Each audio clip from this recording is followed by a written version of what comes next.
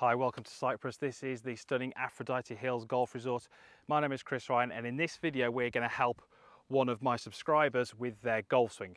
So as I was coming out to Cyprus, I asked for you to send me some of your swing videos so I could do a video to help you specifically with your game. Today's video is going to be helping Neil McRae.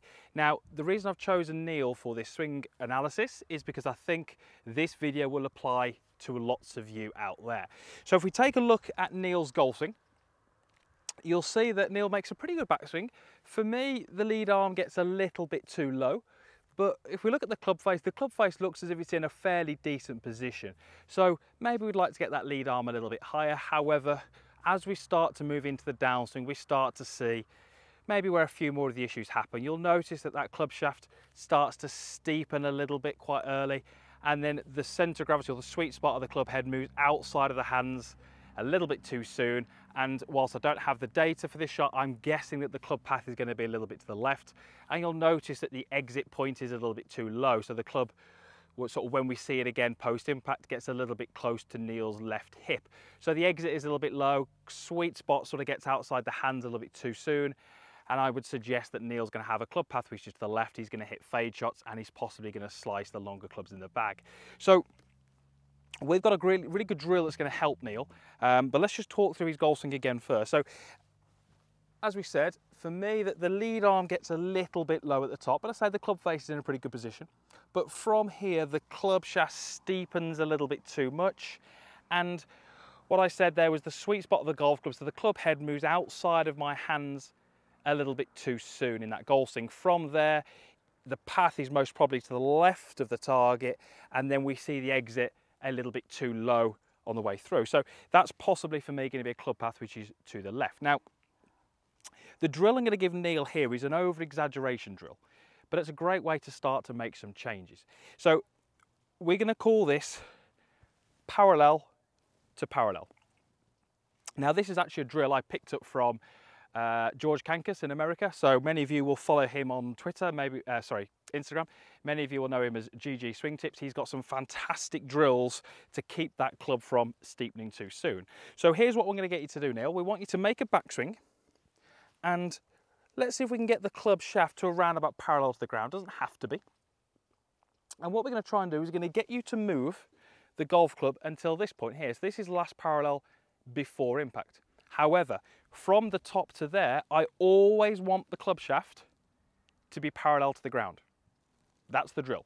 So you might well need a mirror to check this, but let's go through those two golf swings. So top, and then we see the club shaft steepening. So that club is definitely not parallel to the ground.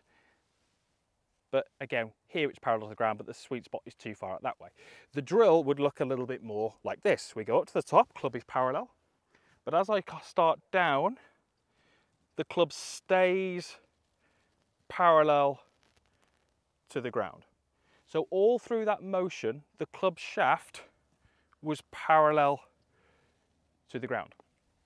What this is going to do for Neil, it's going to give him a really good sensation of keeping this right arm in a good position, keeping it externally rotated, and keeping the golf club on a much shallower angle. We'd like Neil to do this because this is going to help him deliver the club. It's going to help him use his body pivot much better. Ultimately, it's going to help him improve his club path.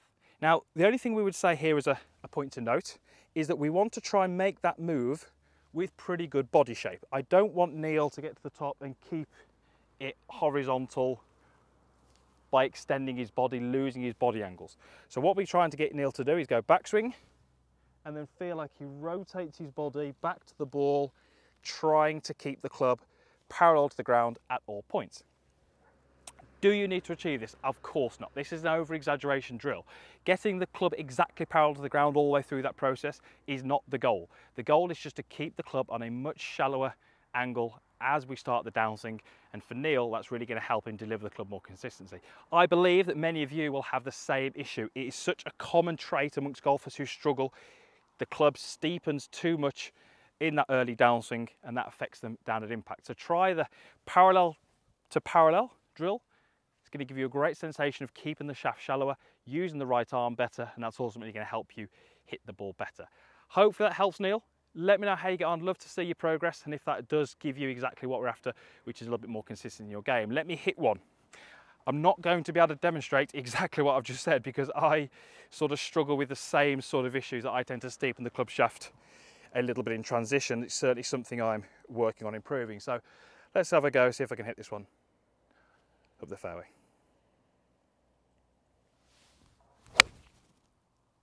Okay, but I'll certainly take that tee shot. Nicely at the middle, just a 3-iron, but that's going to put me hopefully in a good spot. Thank you for watching. Hopefully that helps Neil. Hopefully it helps many of you out there who are struggling with the same issue.